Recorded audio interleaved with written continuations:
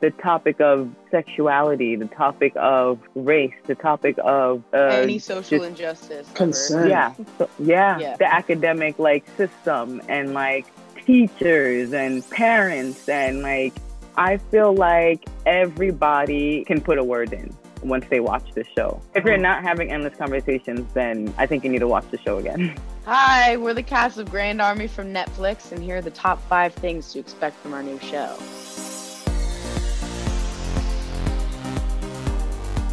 A lot of blood, sweat, and tears. One thing. You know what? That's grouped into one thing, Amir. All right. I feel like saying blood, sweat, and tears is kind of perfect for it. It's kind of literal. I feel like if I go into it more, I'll just tell you what happens. Joey deals with a lot. It's a lot for a 16-year-old to handle. It's a lot for a 50-year-old to handle. Seeing youth rise above their circumstances. Like a lot of people, a lot of adults wouldn't be able to wrap around the things that youth go through because they often think, oh, you're young, you don't get it, you have nothing to stress about, but we're literally experiencing real traumatic issues. It's not just on TV that you see it, it's real life. So like, yeah, rising above your circumstances, you'll definitely see that with every single character. Dom is a go-getter, she's a hustler. Despite what she's going through at home, she always made it work. And she also wants so much more for herself and her future. And she also like paves the way. Viewers that watch Grand Army can expect a lot of inner turmoil.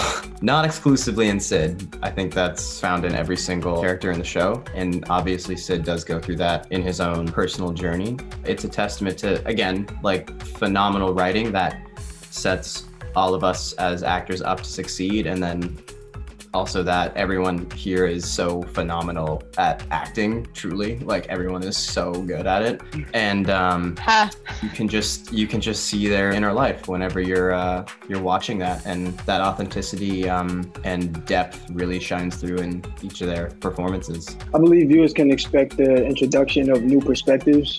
Like for sure, the authenticity of what it means to be a young adult. Like it gets down to the nitty gritty. It doesn't sugarcoat anything. Like it shows you guys what we think, how we think. Essentially, just like a lot of times, adults feel like teenagers don't know what we're talking about, and it's not even so much that we don't know what we're talking about. I think it's that we understand what's going on. We just don't know how to elaborate on it fully. So it confuses us a little bit.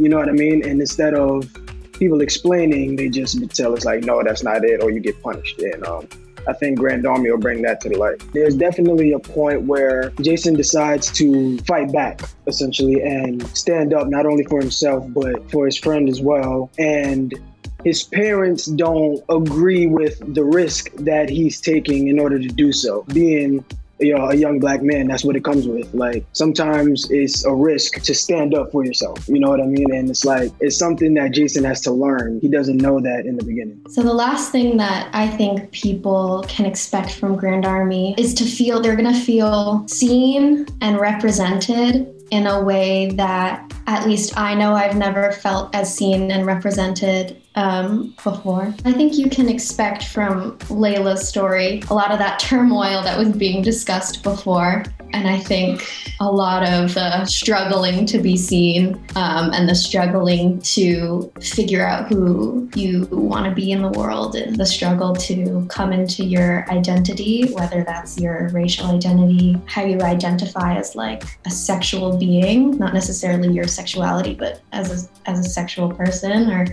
whether that be coming into your identity as a feminist. Those are all things that I know I related to and that Leila goes through, and hopefully other people will relate to as well.